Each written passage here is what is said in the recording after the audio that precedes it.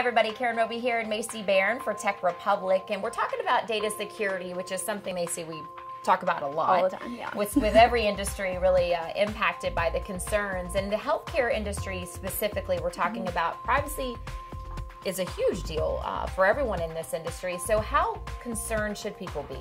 Very. I mean, the healthcare industry is probably one of the most at-risk industries there are because they store and organize so much personal information.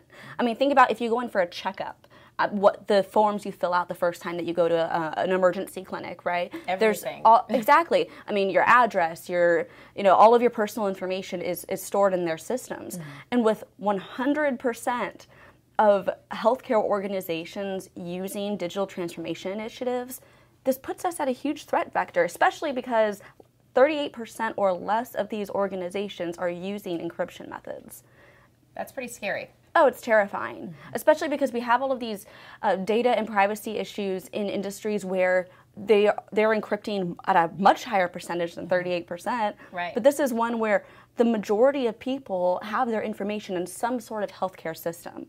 And that's scary. And one of the biggest ways that the healthcare industry are using digital transformation initiatives is through the multi-cloud, or just cloud in general. 80% of organizations are either storing, organizing, or managing information in the cloud. And so if that cloud were to be compromised in some way, right, everybody's information would be compromised as well. So, yeah. so that's a scary thing to think about. It's also hard because it's hard for people to keep their own information secure when they don't even have control over it. Right. And you trust, I think, exactly, that it is being especially taken a care healthcare of. provider, Mm-hmm. right? Exactly. Right. And the other day, actually, we were at the physician's office, and on the forms, the long ones you were talking about there, it even asked for social security numbers. Exactly. So we're exactly. All of your personal data. Really personal information. Exactly. But there are steps that healthcare organizations can take. Right. Luckily. So some of those are focusing on all of these threat vectors and being aware of it. That's why it's helpful to write about these things and to get these things out in the open. That's why reading reports are helpful to see where these threat vectors are coming out the most. So being just aware of the threat vectors, of course, first.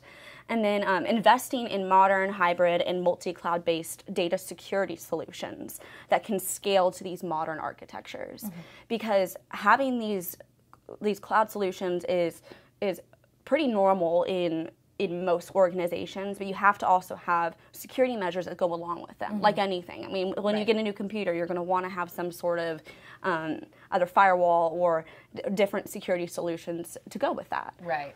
And the third one would be to prioritize compliance issues, because compliance is a big issue in the United States, at least.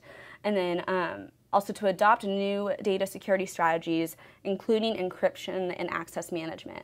And with only 38% of healthcare organizations adopting encryption, that obviously needs to increase. And I'm sure that those organizations have had more success with keeping data safe than those that don't encrypt information.